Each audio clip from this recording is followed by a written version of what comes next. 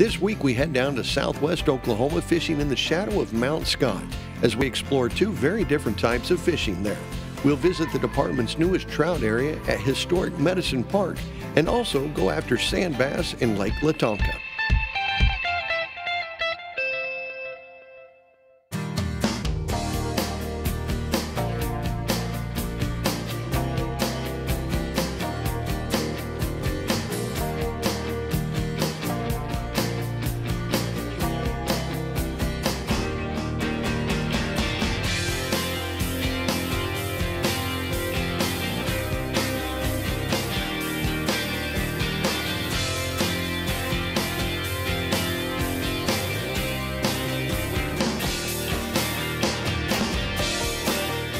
From the Oklahoma Department of Wildlife Conservation, Outdoor Oklahoma.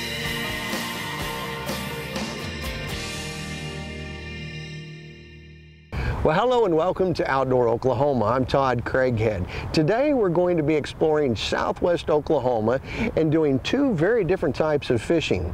First, we'll be on Oklahoma's very first impoundment, Lake Lawtonka. Now, this lake is known for many things, including some great sand bass action.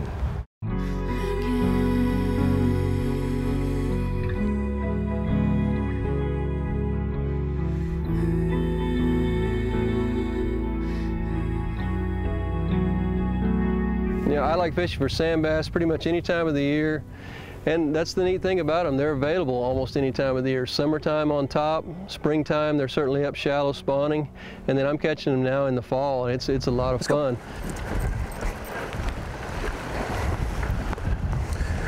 So we're going to fish Lake Lawtonka this evening, hoping that the sand bass and maybe even some saugeye are in. Every once in a while I'll catch a smallmouth if we're lucky.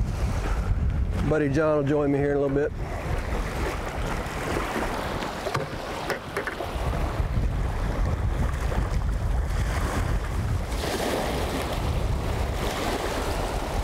A lot of people by now have pretty much finished up fishing. They go to football and kids get in school and that sort of thing, but fall for me is the best time to fish. I nearly have the lake to myself every night, and the fish are still biting. That's the great thing, especially sand bass. And I think of them kind of as a fill-in fish. And you know, when nothing else is biting, you can almost always count on a sand bass to bite. Lake Lawtonka is our oldest reservoir in Oklahoma. It was built first in 1906. The dam was extended a couple of times.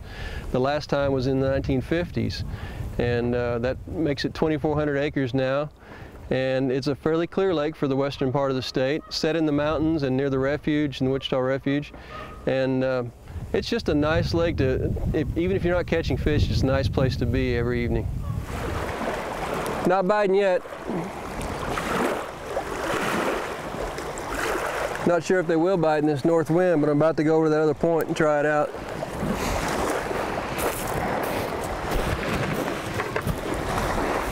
Yep, Lake Lawtonka has good populations of sand bass, of course, and catfish, and we've caught some 10-pound plus bass in this lake, so it's trophy bass lake sometimes. And then last year we got a smallmouth bass, a state record smallmouth bass out of Lake Lawtonka.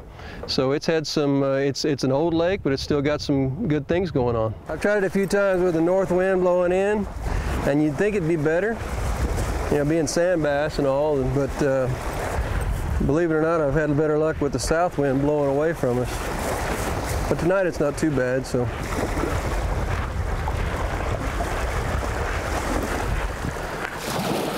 I've been, you know, doing good here and here both. It really doesn't get much better anywhere else than right here. When I'm fishing for sand bass, I'm looking for a couple of things. Wind is very important. They tend to respond to windy points and windy areas because that's where the bait are more vulnerable. Sand bass are more active there, and so I target those areas. I've been catching them though here lately, even in calm water. But it's important, I get there a little early and I don't catch fish until really the sun starts setting. So evenings and mornings, and then cloudy days are really good too. What color you got on?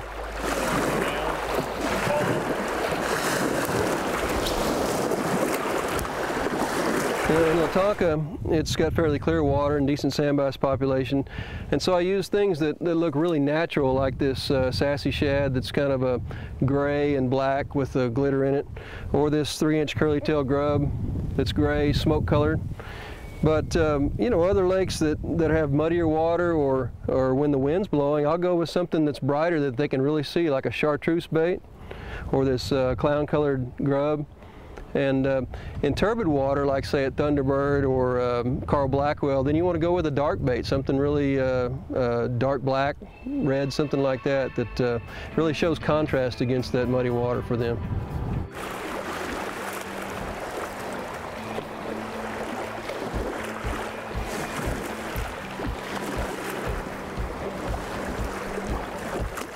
There you go.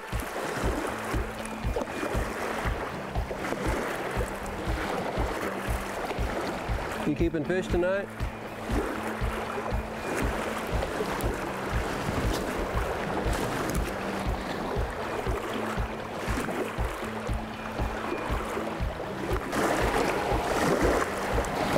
So that's my favorite color bait right there.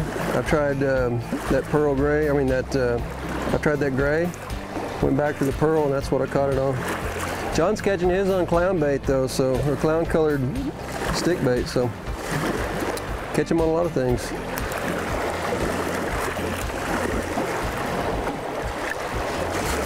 You want that? There you go, now catch it, now get it.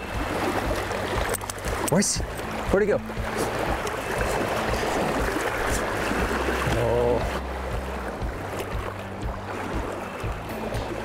Oh, I got one too.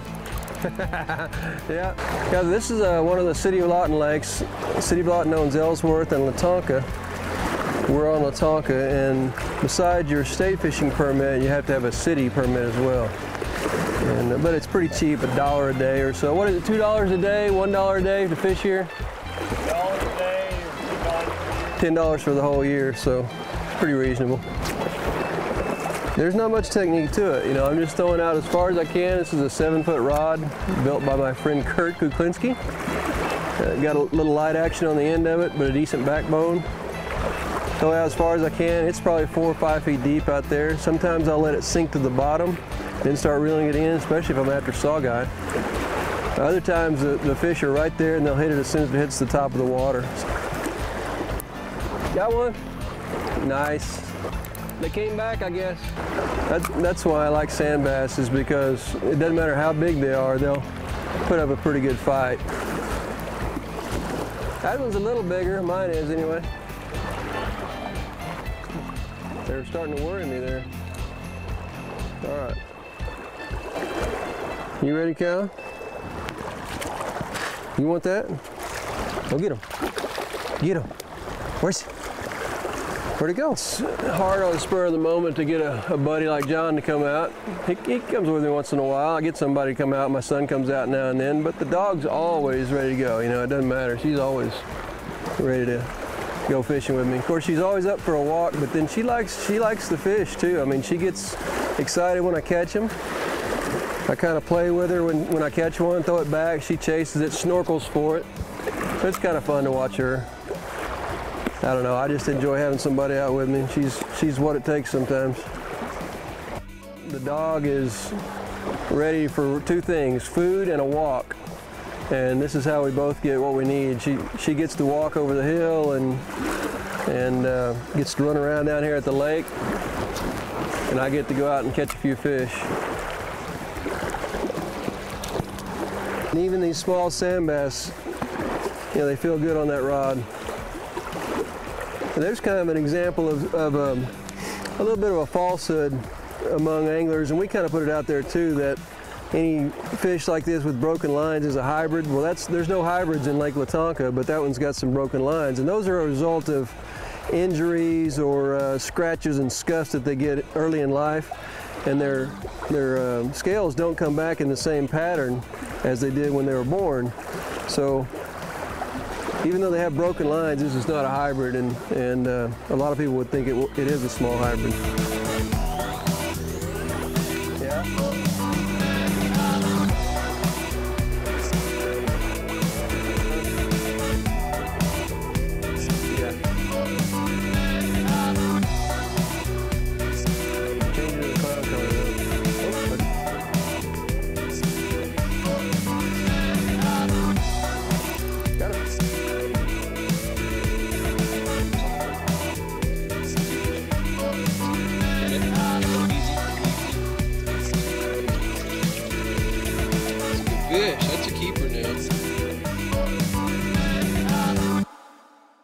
You know, white bass is a fish that just about anybody can catch. And the good thing is, in most of our lakes, there is no limit for them. You can go out and enjoy catching all you want, really, keeping as many as you want. And they bite in a lot of situations, a lot of lakes, almost every lake has them. The only lakes where we have limits on them are the ones that have hybrids in them. And the reason is we want to preserve our hybrid fisheries and keep them, allow them to grow as large as possible. In our lakes with hybrids, we have this 20 fish limit, 5 over 20, but all the other lakes that don't have hybrids in them, there's no limit on sand bass. If you're an inexperienced fisherman and you pull up something that looks like a hybrid, or it could be a sand bass or striper, it's good to go to our fishing guide and get tips on how to identify each of those fish. But the only places you really have to worry about whether you're keeping the right ones or not are the lakes we stock hybrids in, and there's only a few of those around the state.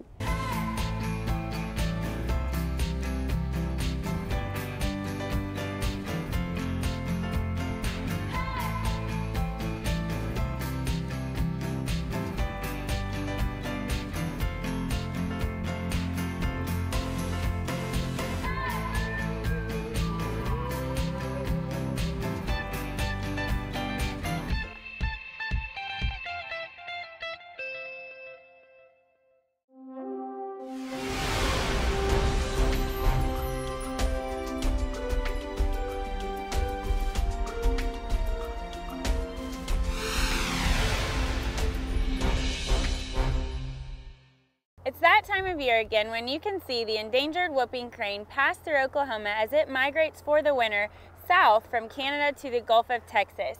Mark, will you kind of tell us a little bit about where we may see whooping cranes in Oklahoma and how to identify them? Okay, well, most of the whooping cranes pass through from mid-October to mid-November, and they're typically found around large wetlands. The reservoirs here in the state are a real likely spot to find them.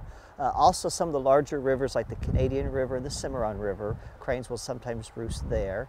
And then people will occasionally find them out in wheat fields where they're hunting grasshoppers in these fields, sometimes in association with sandhill cranes. Sure, and they're usually on the western half of the state, correct? Yeah, they typically pass west of I-35. Yes, but last year we had a few pass Lake Overholser in Oklahoma City and Lake Hefner, which was really neat to see as well.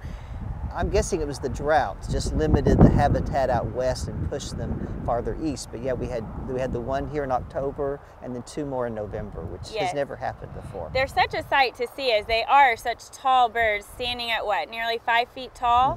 Yeah. And the Wildlife Department asks that you report your sightings of whooping cranes to Mark Howery, biologist for the department. And please note the time, date, location, habitat type, and number of birds as you see them, and call Mark Howery at 405-990-7259. We've been telling you for a while about the intense upland game bird research that has begun in western Oklahoma.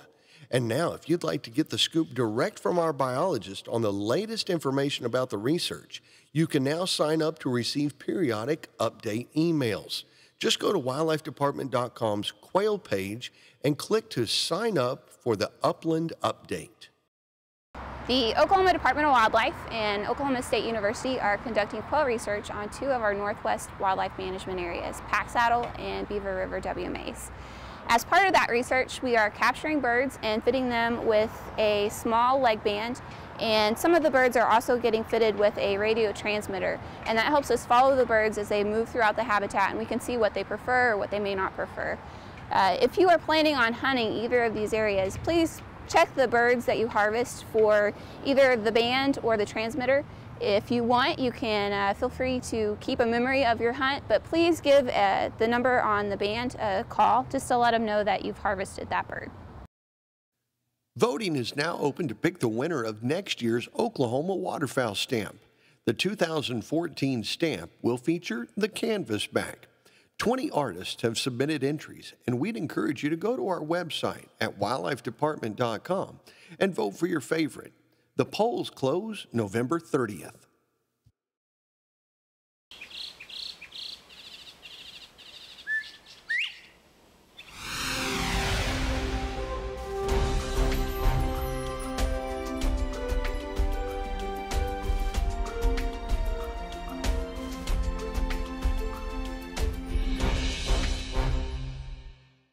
Oklahoma has numerous trout fishing destinations across the state, and last year the Wildlife Department added yet another opportunity for trout anglers. Medicine Park in southwest Oklahoma now offers trout fishing. Now, this area is definitely a gem of the state, but adding trout fishing to the menu makes this an even greater destination for Oklahomans.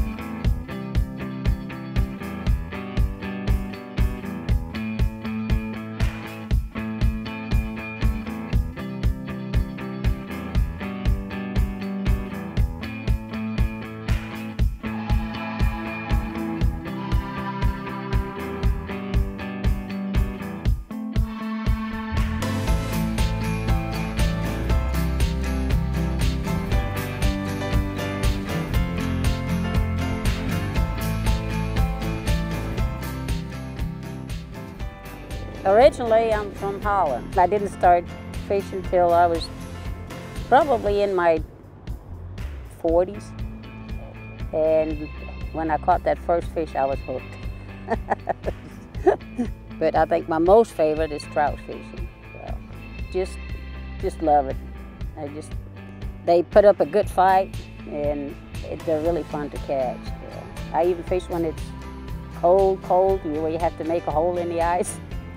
You know, just where everything freezes up and you have to thaw it out, you know, turn the heater on in your vehicle. And so I'm kind of, I guess, addicted, what you call it. We've been out here 30, 40 times in the last couple of months. We have caught quite a few fish and give a lot of them away. We use a double hook catfish rig with fire bait on a number 10 hook. I usually catch the largest, but he catches the most. It's safe out here. Everyone has been real. A lot of nice people. We met people from Corn, Tuttle, Moore, Edmond, everybody driving down to fish. It's been a really good year for us.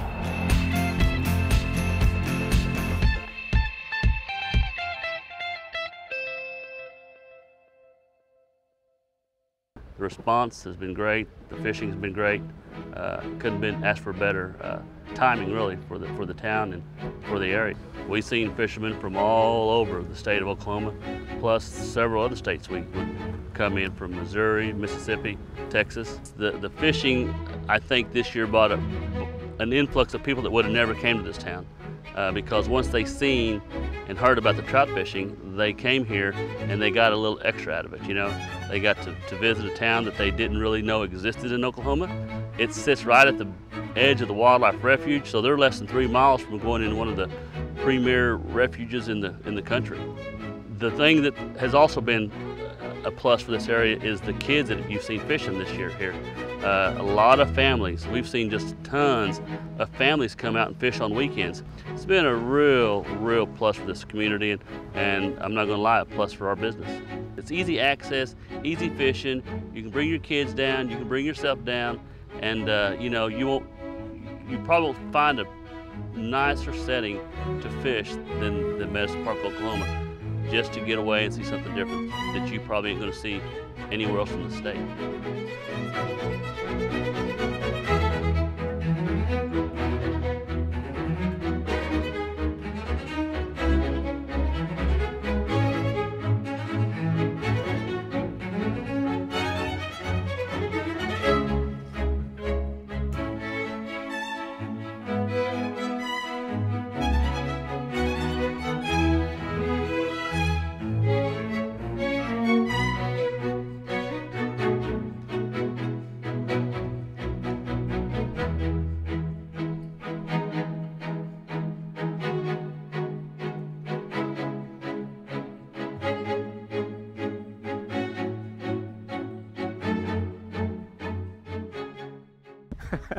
I'm not the best fisherman in the world, but I like to wet a hook every once in a while. And it's not because there's not fish here, it's because I am not the best fisherman in the world. Wasn't too interested in it, but when they started stocking the trout and I learned of it, that's when I started coming down here pretty regularly. So this has been a pretty good deal for me. I'd fish for trout when I was in the Army, when I was at Fort Leonard Wood and up in upstate New York, Fort Drum. Well, the atmosphere, it's easy and it's accessible. I mean, I was just at work 10 minutes ago and, you know, drove 10, got here, and I'm already fishing. And that's one of the things I like about it now, and especially with daylight savings time, I can spend a couple hours here now, you know, each day I come out. The other places I've fished were a little bit more remote, put it that way. You know, you get Medicine Park, the community is right here, 50 feet away. You know, the atmosphere, it's really nice and just a pleasant place to be. Plus, if I get tired of trout fishing, I can just pop over and go up to the dam and fish for crappie or whatever. And I'll tell you, personally, I wasn't much into fishing before. I'm more of a hunter, but this has kind of got me back into the fishing atmosphere, if you know. Medicine Park is kind of its own little, its own little species and its own little world, and we call it, the vortex or whatever here. It's a cool little place, and it is running people all the time that come here. They say, well, this isn't Oklahoma, but it is, and here we are. And yeah, the trout thing is a natural fit. It goes along with a lot of the other things that we try to promote, outdoor activities, mountain biking, hiking, all those kinds of things, and it's just a real natural fit.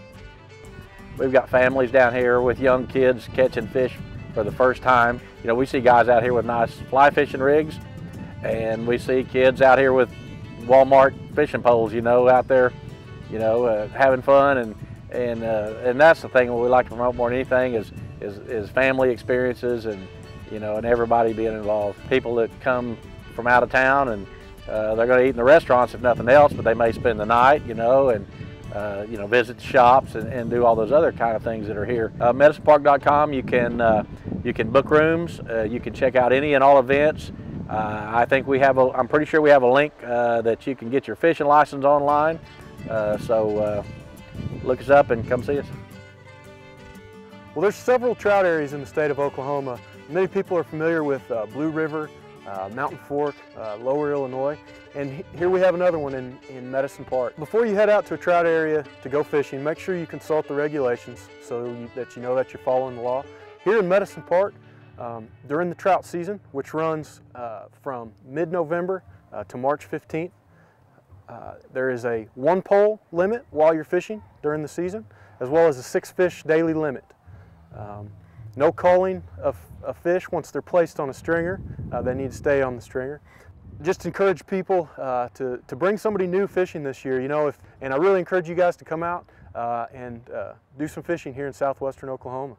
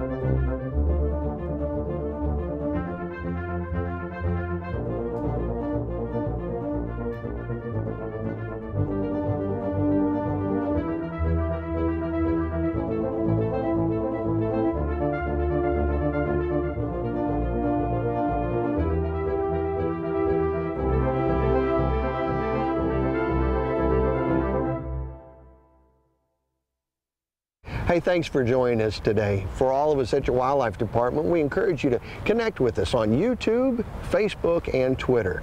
We'll see you next time right here on Outdoor Oklahoma.